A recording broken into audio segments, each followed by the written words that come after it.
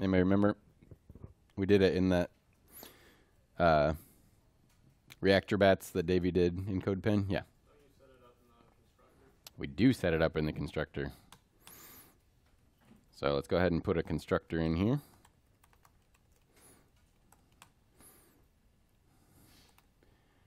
And as a general rule, I don't think article is actually getting any props at the moment, but you typically want your constructor to accept props and then also pass them on when you call super, so that way you make sure that if it does receive props in the future, or if your article is receiving props, that they get instantiated correctly. In this case, it wouldn't operate any differently if we didn't pass it. And then we set up our state object. And what should we call the property? It's just whether or not we show comments, right? So we can just make it show comments.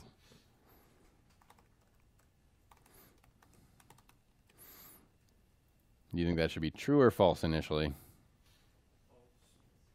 False. Good choice. I mean, you could show comments, but probably don't care initially unless I click that button. All right. So we got some initial state set up. How are we going to go about changing that? Like if I was just looking at this page, what would I do to try and change that?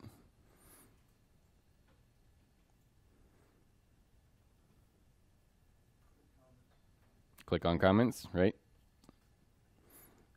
So we need something to happen when we click on this A tag that has the comments, right? So we can just do on click. And let's call it this toggle comments.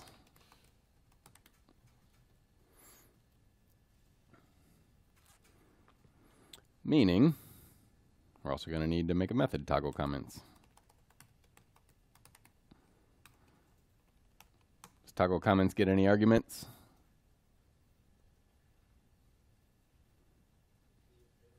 The event, right, it's an event handler because it's called on click.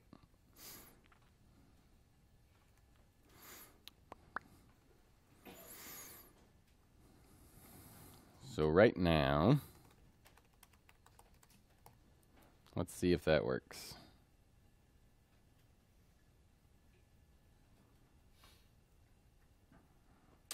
So it looked like it did, kind of. We got bumped to the top of the page. It did manage to do that. Anybody know what just happened?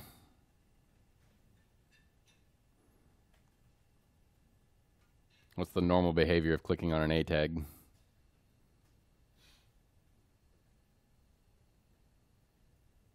Yeah. Yeah. So I mean, A tags take you somewhere, right? They're links to other locations. And right now our href is just the pound sign, which just takes us to the top of the page. So we don't really want that to happen. So we probably just need to prevent default first. So now we should be able to click it and not have that problem. Good. Now it just doesn't do anything. So what do we actually want to have happen?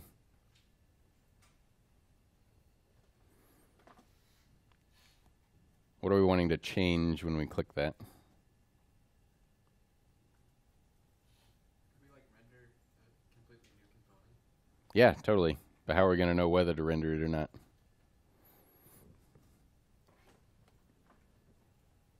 What do we have to change first? Yeah, so we want that to be true, right? We do want to show the comments. So we use set state. Remember, we don't change state directly. And in our new state, so set state, the first argument is just the object that's going to replace your current state. We want show comments to be what? True, or in this case, we're toggling it. So, yeah, opposite of whatever it is. So not this dot state that show comments. Make sense? So if it's true, then it's going to be false. If it's false, it's going to be true. Now, what do you expect to happen if I now console log the event? What's going to show the first time that I do that? Or not the event, I'm sorry. This dot state. What's the value of show comments going to be after the first time I click it? True, right? Maybe. Let's find out.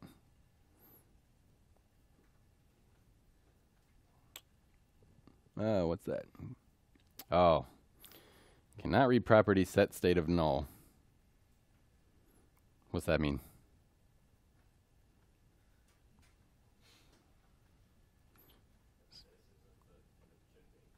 Correct. This is not what it should be. And why is that? Because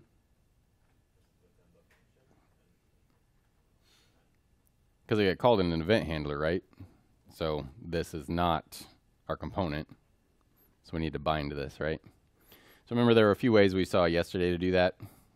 We're just going to do the way we do it in the constructor, because it's probably the most common way you'll see it out there. We're going to learn another way that's easier, that I think will be more common going forward, but most React code that's out there right now probably does it this way.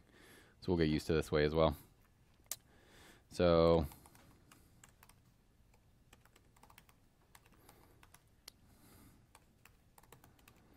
just when you run the constructor, go ahead and bind to that. All right, now let's try doing that again. And we got it, except what's show comments? What's it supposed to be? Right. So this is something that really tripped me up when I first started doing React until I finally figured out what the problem was. Is anybody familiar with doing things asynchronously in JavaScript? No, probably not. Yeah. You kind of, yeah. So synchronously means that you're literally just running top to bottom. So like ev.prevent default runs, and then this .set state runs, and then console.log runs, and you wait for the preceding line to be done before you go to the next one, which is the way a lot of things work. The reason a lot of things in JavaScript did not work that way is since the JavaScript's in the browser, and so you have to make a lot of like data calls to external APIs, things like that. So let's say part of my app is running and I need to make an API call to GitHub's API because I need to get somebody's username. If we do that synchronously, my program stops until the GitHub API recognizes my request and then sends back the data I want. So like from the user's perspective, it would just become completely unresponsive until we got that information back. And if you have a bad data connection or GitHub is down or something, you could be stuck there for a long, long time before it finally times out. So a lot of things in JavaScript are asynchronous, meaning it'll run that API call. It'll say, hey, GitHub, give me this information. I'm going to keep doing my thing over here. Just get back to me when you can. So the problem is, if the next line is something that relies on the information I need back from GitHub, I'm not going to have it yet. So my code is still running synchronously, but I'm waiting on an async response. So even though it doesn't necessarily look like it, set state is an asynchronous thing. So it is not in any way guaranteed to happen right away. I mean, from our perspective, it's very, very fast, but from a computer's perspective, it's not immediate. So it is not waiting for state to get updated before you hit this console log. So the state that we're console logging is correct. It just hasn't been updated yet. So if you want it to see what the updated version is, set state can actually take a couple arguments. The first one is the object that you're setting state to. The second argument is anything that you want to run after it's actually updated. So we can just give it an anonymous arrow function and put our console log in here. And get rid of this one. So now it is going to call set state. First argument is this object. Second argument is the function that's going to run after it's actually done the update. So now should get the expected value, which is true. So when I first started doing React, I was like, why is half the time my result wrong? I don't get it. And even though the app would like work okay, because like by the time you actually need to do anything with it in the UI, it's fine. But it always looked like when I console logged it to make sure it was working okay, that it was the wrong value. And that's why, because it's asynchronous. So if you want to see the updated version, just make sure you're doing it as a callback function to set state, not outside of it. That kind of makes sense? Cool. All right, so now we know that button works correctly. It's toggling the value. So now that show comments will be set to true after we click it the first time, we need to now show a comment box, right? So how did you go about doing that?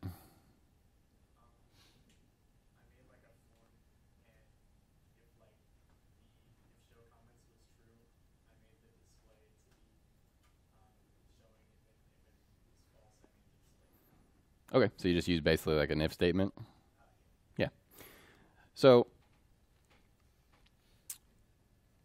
remember that React is just a library on top of JavaScript, so you can use normal JavaScript stuff to like conditionally do things or all sorts of stuff. So if we want to conditionally show something based on a property, we can use if else.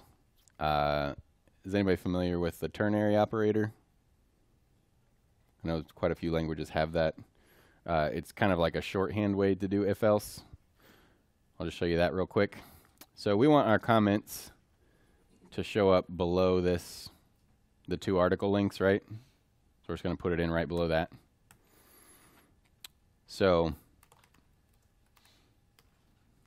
a ternary is basically like if you give it a condition as the first thing. So if that's true, then it's going to run the next thing that comes after the question mark. So it's like you're asking it a question. Is this .state.show comments true? Cool. Then give me this. Otherwise, so now the colon separates. This is what it's going to run if it's true. And then the next thing is what's going to run if it's false. What do we want to render if it's not true? Nothing, right? Just null. Let's see what happens. Ta-da! Pretty sweet, right? That was easy to do. Didn't have to do a single document.query selector at all. All right. So we don't want to really just want to do a div. We go ahead and make another component for that. Let's just call it comments.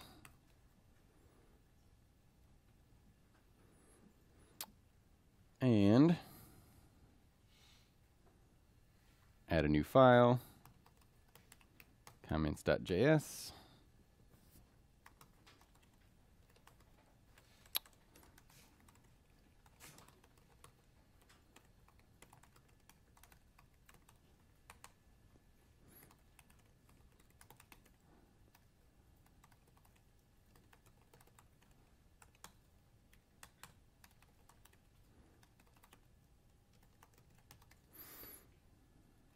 And then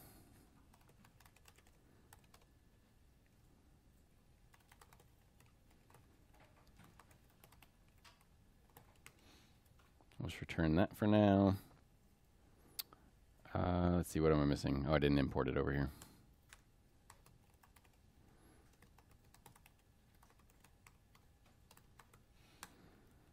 All right. So that should work, right? We're calling if this .state.show comments is true, we're going to render our comments component, which we are now importing. And we defined it over here. It should currently render just a div that says comments.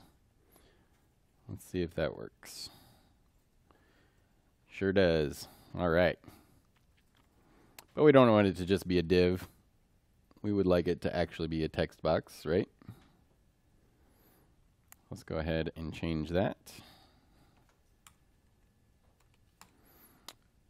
Even better, we could have, let's put a div first, because remember everything has to be wrapped in a single element. And then we can put a text area in here.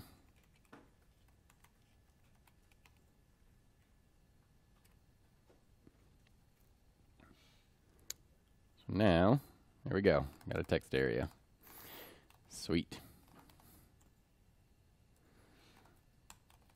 Nothing really, I can't submit it. What else do we need? A button would be totally awesome.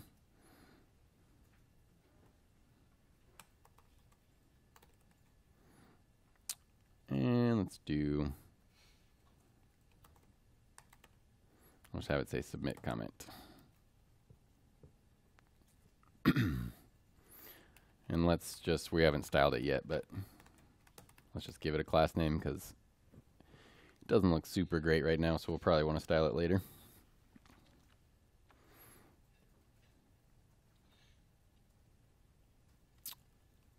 And we are using foundation, so let's make that button look like a button.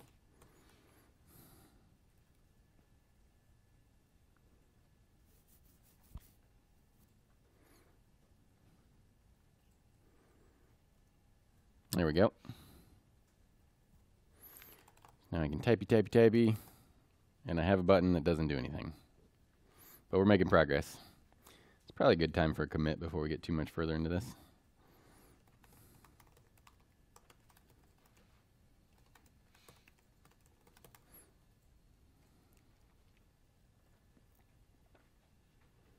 Now we'll push that up.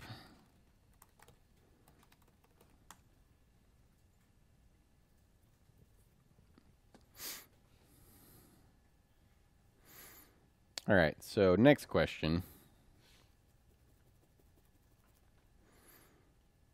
Does our comments component need any state? Like, is there anything we need to keep track of?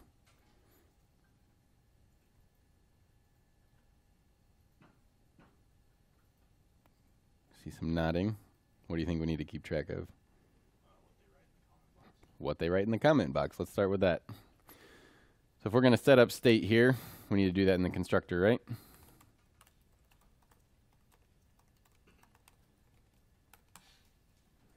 Don't forget your call to super. And let's set up this .state. And you said we want to keep track of what's in the comment box, right? So when we first initialize the component, what do we want in the comment box? Like when we're just showing it for the first time, what should it show in there? Nothing, right? Empty string.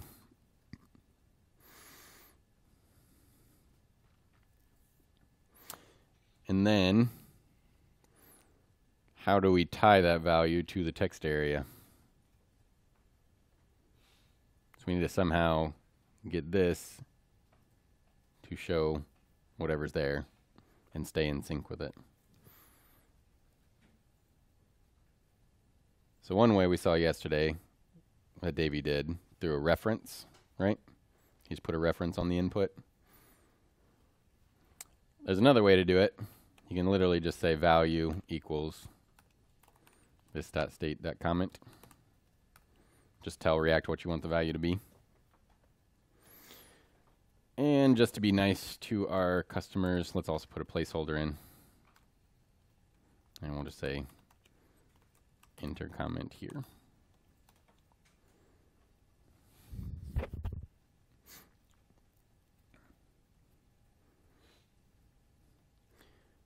So we got that. When we load up for the first time, the constructor should run. It's going to set state. And our initial comment will just be an empty string, meaning if it's empty, which we bound that value here, we should see the placeholder that says enter comment here, right?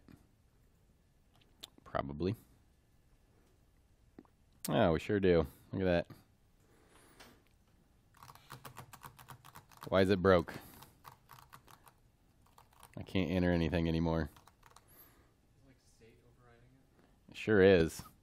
So we set state to be an empty string, and so it doesn't care what I'm pushing. It's just an empty string. So what do we need to have happen if that's the case?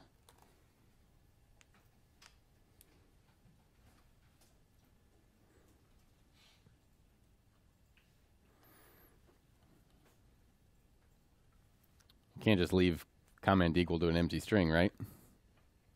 We need to change what that value is.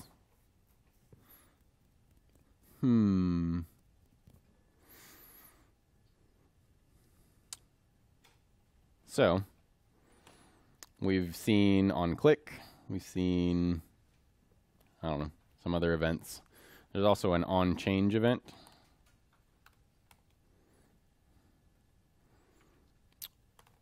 So we can have that call something like update comment.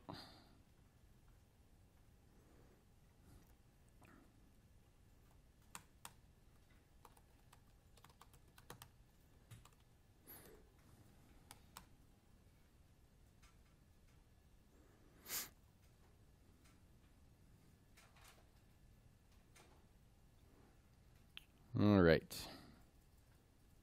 And let's not forget to bind our method either.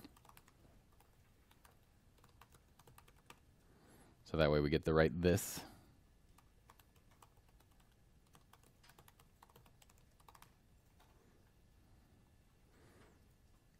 Cool.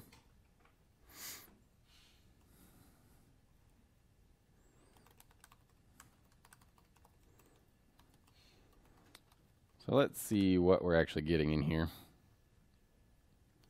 when we run this update comment function.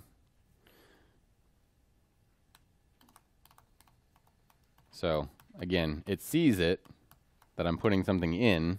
You can see the values that I'm putting in, but we're not actually changing state yet, so it just gets immediately reverted back to the empty string. So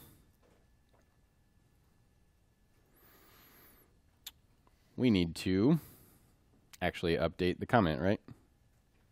Would probably be a good idea. So how am I going to update state? What's the method we run when we want to change state? Clap because you got it. You know what method to run? You know what method to run to change state?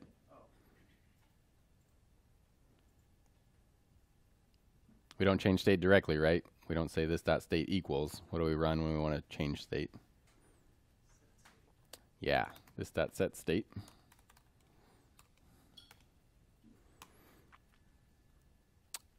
And rather than being a blank string, what do I want the value to be?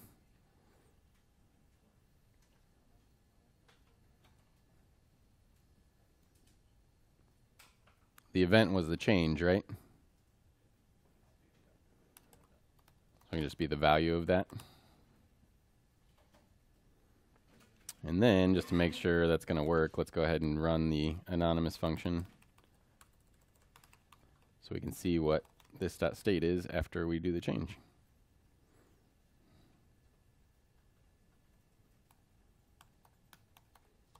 Hooray! Look at that. I can type again, and you can see that our comment is getting updated every time that we run that update comment function. Sweet.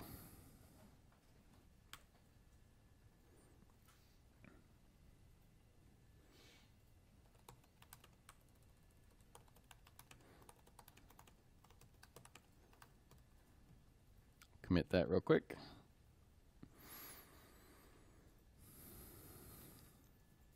All right, so that handles making sure that our comment in state is always up to date with the value in the box. What do we want to have happen when we actually submit the comment?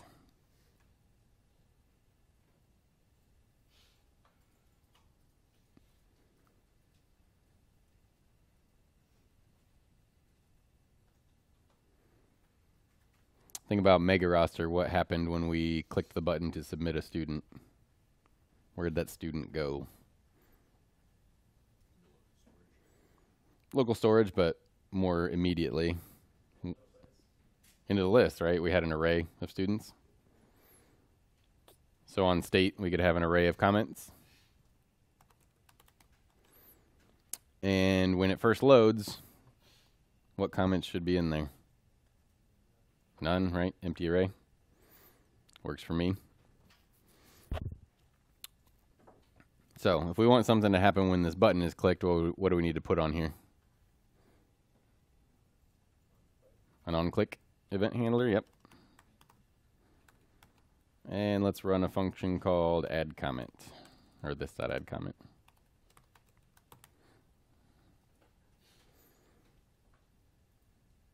Go ahead and bind this on there.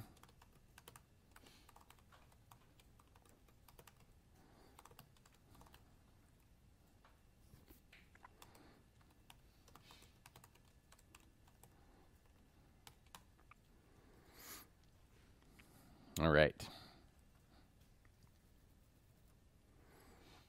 So we already got comment in state, and it's going to be updated to whatever value they've put in the box, right? Because we're updating that every time something new gets entered or changed.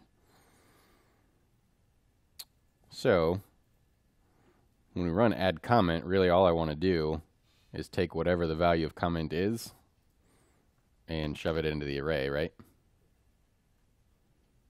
Make sense? So first thing I want to do, since this is going to be a more complicated transition, is let's just make a copy of state that we can work on. So let's do, remember about the destructuring assignment from yesterday? So basically what this is saying is I'm making a local variable, a variable that's just local to my add comment called state, equal to an object where I'm taking all the properties of this dot state, so a comment in our comments array, and just copying them over to this new object. So now I've got a copy of state that's just local, so I can modify it and do whatever I want without affecting the component as a whole. Make sense?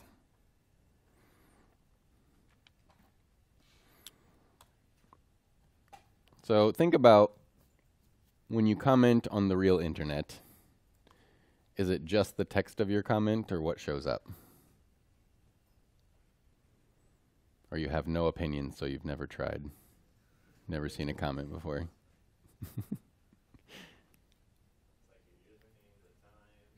Yeah, good. So username is something that could show up. Do we have users in our app? We don't. Do we have time? Time does exist, mostly. So yeah, we could have the text of the comment. We could also set the time, a timestamp basically, of when that comment was submitted. So if we want to store multiple things about a comment, then what sort of data structure do we need? Objects, yes. Everything in JavaScript's objects.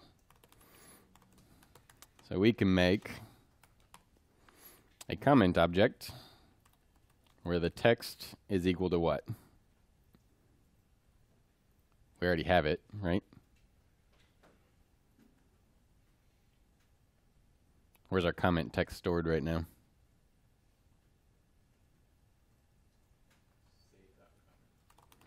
Yep. Easy enough. And then time. You've probably not seen this yet, but you can just do, JavaScript has a built-in date. So you can just say new date. And then we want to actually put this new comment object into this array. So, or not this dot state. Remember, we're modifying our copy. So we can just say state.comments.push comment. And then we're going to set the actual state with the new state. Make sense? So we made a copy of state. We We made a comment object. We push that comment object onto our copy of state and then set state of the actual component to our new state. Sweet. There's one other thing that would probably be a little nice to do when we do this, which is go ahead and clear out the comment box, right? So that's pretty easy to do. All we have to do, since our box is bound to the value of this.state.comment, we just set it back to an empty string.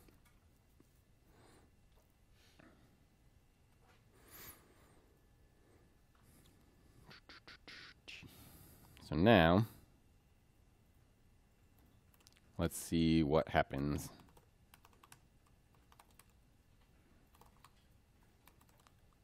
So after that actually gets set, let's see what this.state is.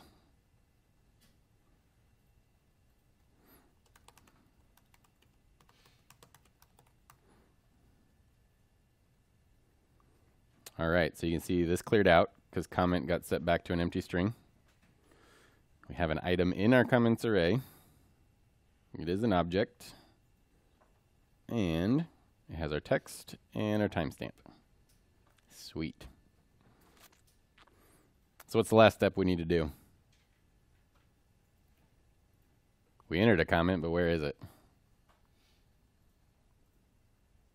In Magic State Land. We should probably show it, right? That'd be a good idea. So I've done this a couple times now. Nothing fancy to it. We just need to map over our state.comments, right? And just render a comment for each one.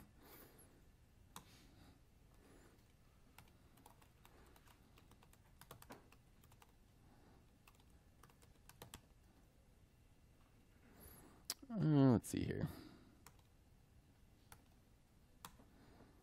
Let's do another div. Class name of comment.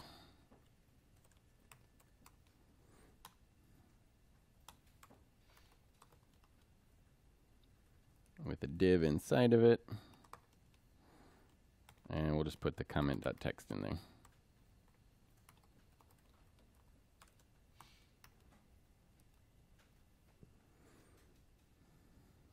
Think it'll work? Take a vote.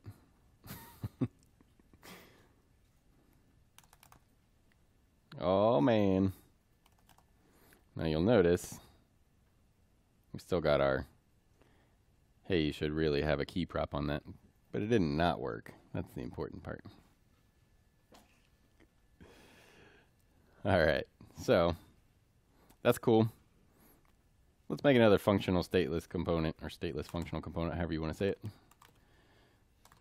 Comment accepts some props, returns some stuff. Let's take that out of here, put it in here.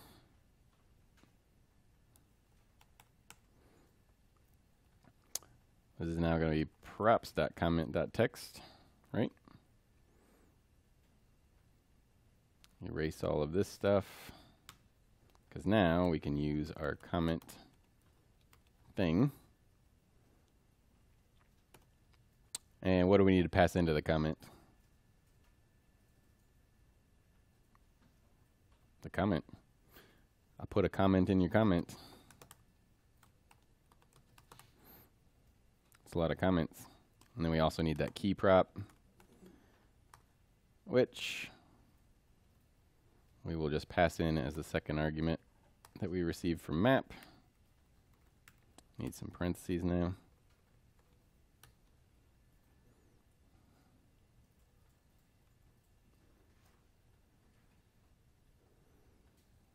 Let's see. Still works. Warning went away. Excellent. Probably don't need the console log anymore. We can get rid of that.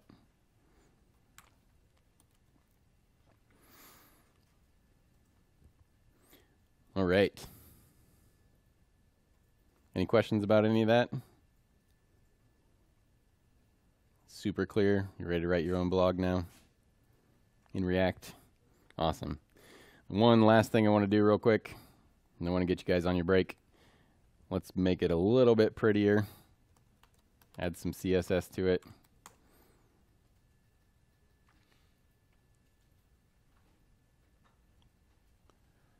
Because let's be honest, that blue button does not look great with all our gold bling on this page.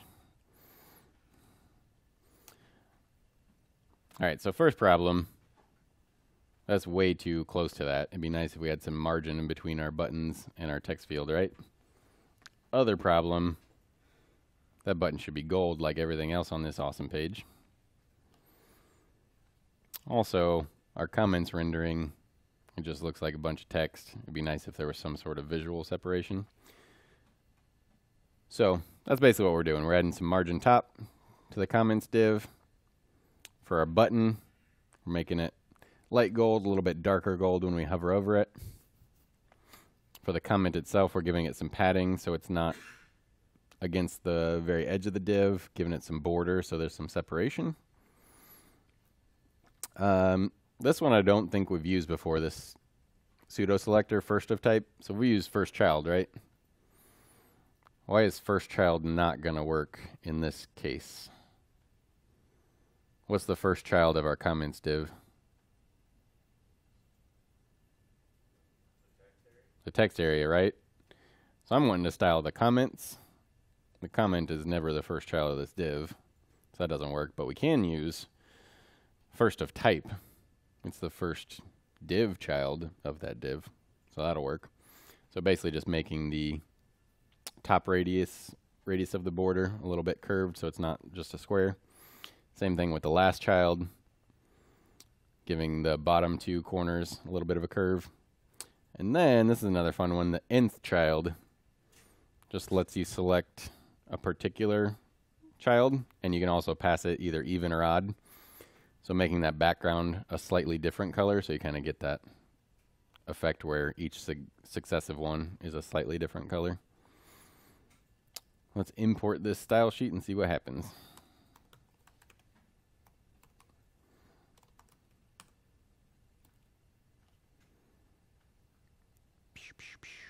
Oh, that looks nicer. Hooray.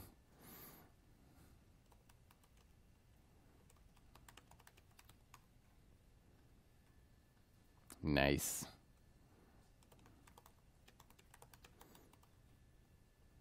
Oh, slightly lighter color. Can you see that on that screen? Trust me, it's slightly lighter. All right. That looks way better. You did it. Super mega bonus credit, hyper fighting. Any questions about that? Awesome. 10-minute break. And let's get back for some more new stuff. I will save this and push it up.